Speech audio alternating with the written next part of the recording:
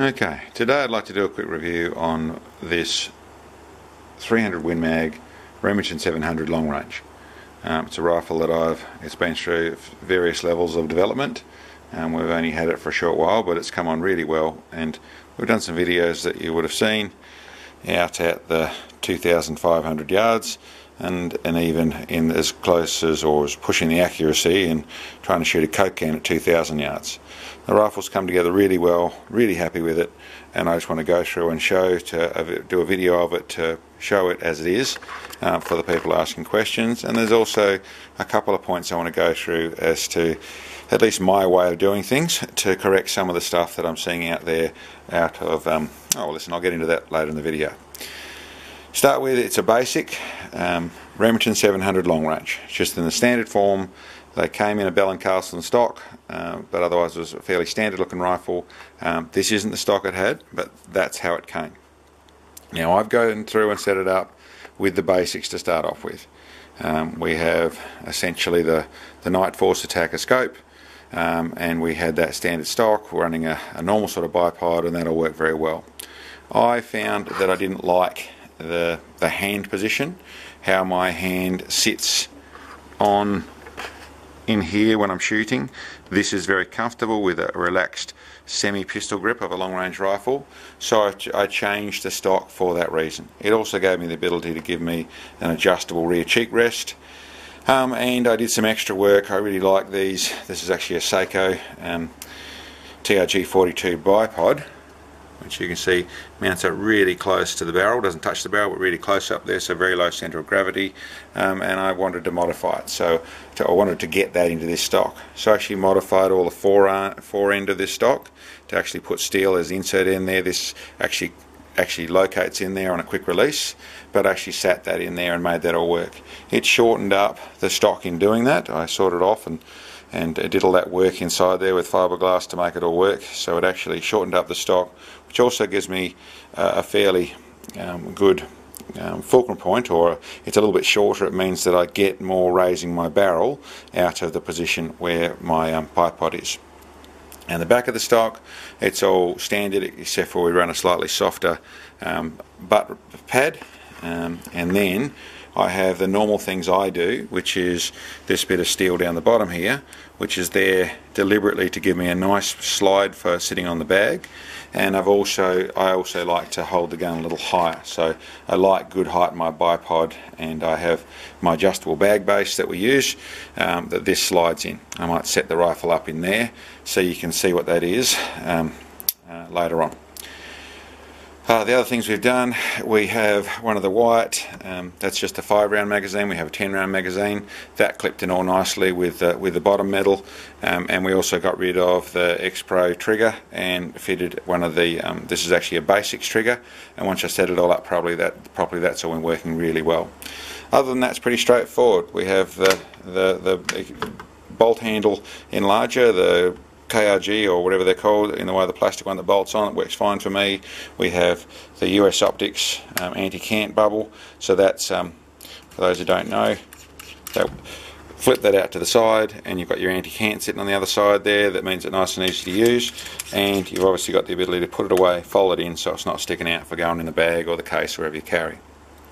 One of the things that I did want to do, I haven't found a lot of good information out there, and I'd like to share what I understand of this situation. Your scope versus your base in the way of getting full elevation, which means what I'm talking about. A scope like this is the Night Force Attacker. It has 120 minutes of elevation.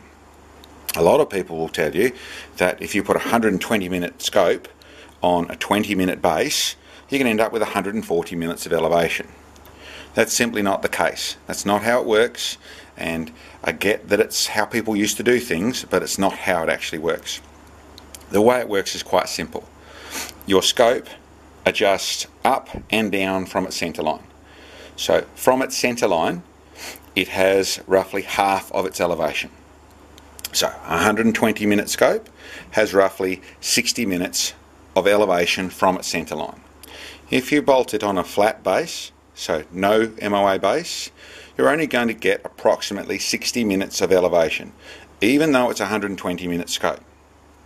If you do as a lot of people recommend and suggest, and what's very easy to buy, is you put it on a 20-minute base, and then you put this scope on top of it, you'll get 20 minutes plus the stuff above the centre line. So you'll end up with 20 plus 60. That's 80 minutes of elevation. If you want the full elevation out of a 120-minute scope, you need to put it on a 60-minute base.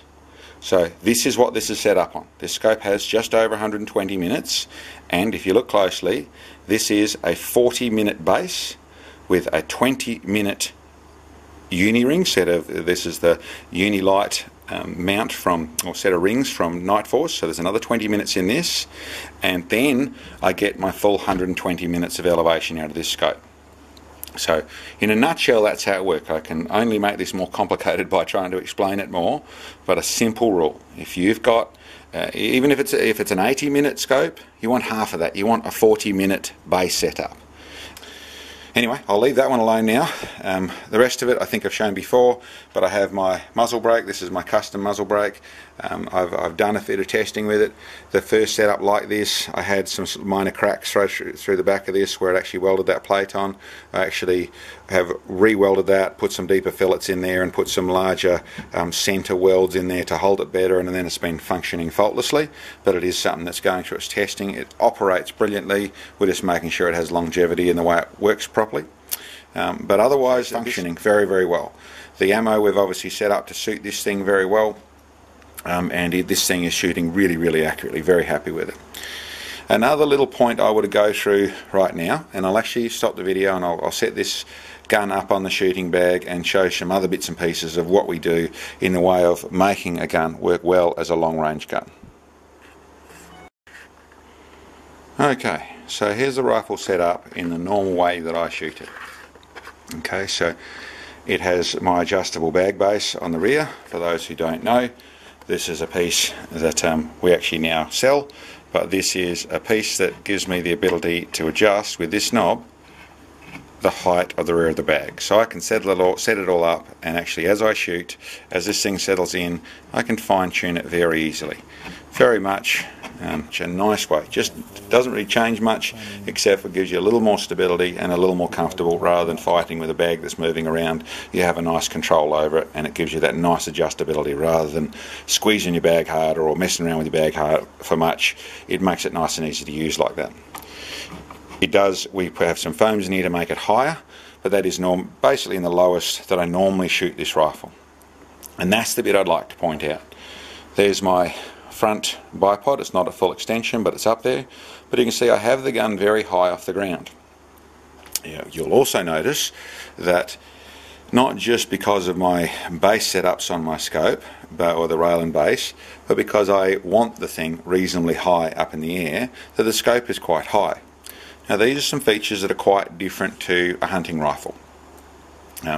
What I found, and once again this is the way I do it, I'm not saying it's right, but it works really well for me and it makes sense to me, which is how I like things to understand things.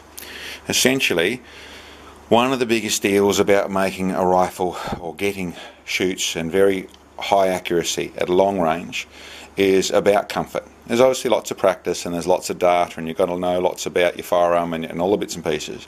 But a big deal to actually making the shot work is becoming one with your firearm, they say. I would just call it comfort. So the things I like to have are essentially in the nature of this setup that I have here.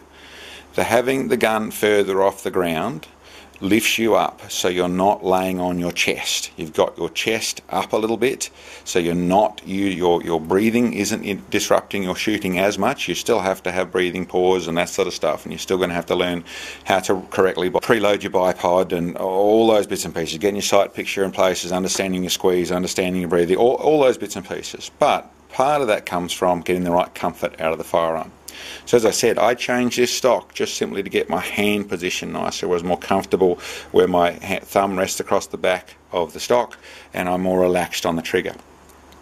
Another feature I found, and this may just be a me thing, but is that I get my stock up, my scope higher up, which I have to some degrees for the amount I run in the way of angle on the scope. But essentially what it does is it lets your head sit up straighter. You're not screwing over your head as much.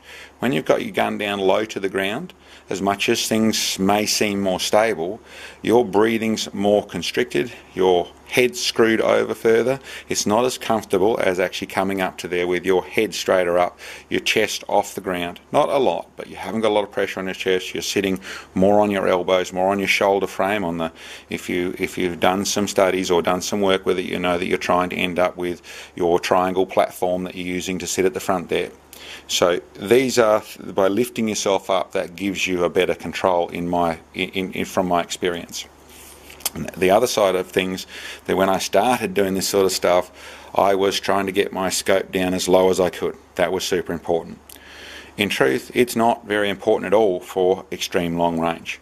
It really doesn't change much. You have your scope up, you get yourself a ballistic calculator and do some maths with it. Move your scope around, take it down to only 1.5 inches off the bore and take it up to 3 inches off the bore. It really doesn't change your data very much. Different for hunting.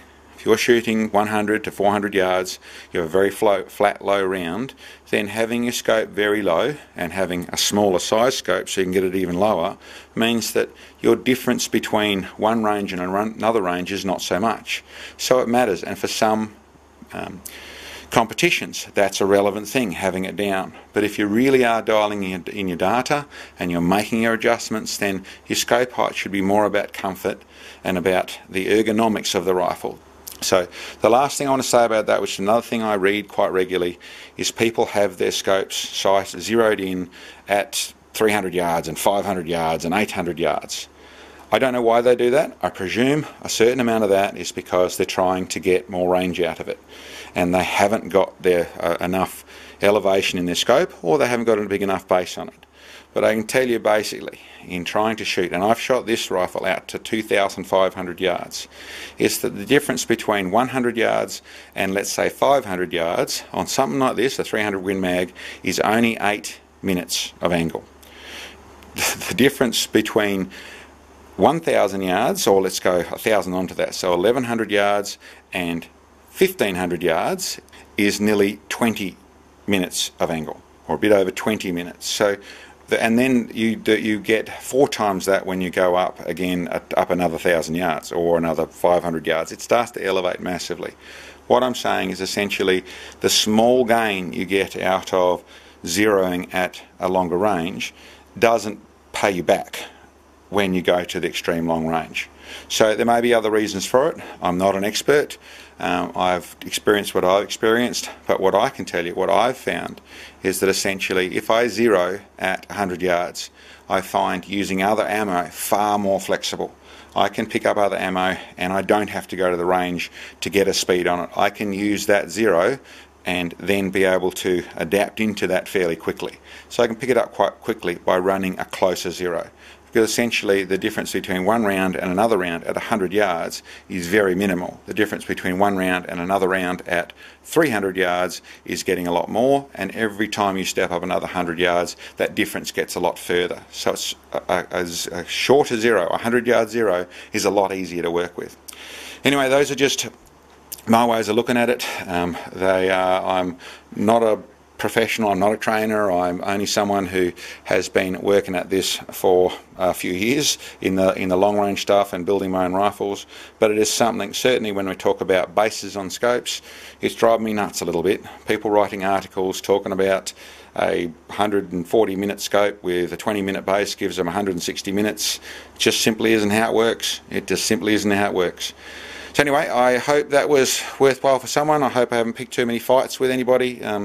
This is a great rifle, working really, really well. We'll stretch her a little further still, I think, in the not too distant future. But I just thought you'd like to see how it is and how it's all working. All the best.